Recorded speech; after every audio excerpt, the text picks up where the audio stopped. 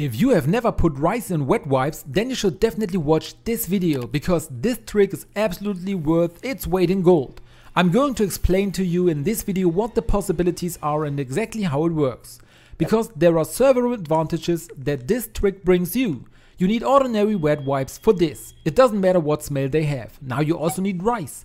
Take a wet wipe out of the package, put it on the table and put a good amount of rice on it.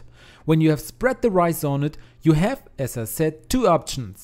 For example, you could put an essential oil of your choice on it.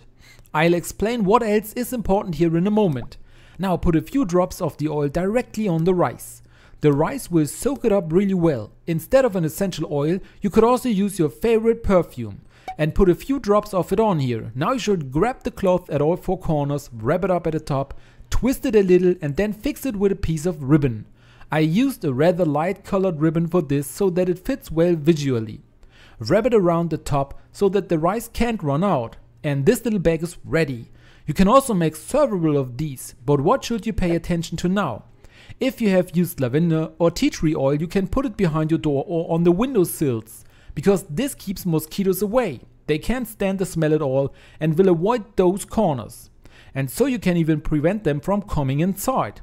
Or you can simply take a scent that you like to smell and put it in your cupboard as a little cupboard deodorant. That way it always smells pleasant and fresh. Would you now also like to know why you should definitely mix salt and dish soap? Then watch the video that I'm linking to you here.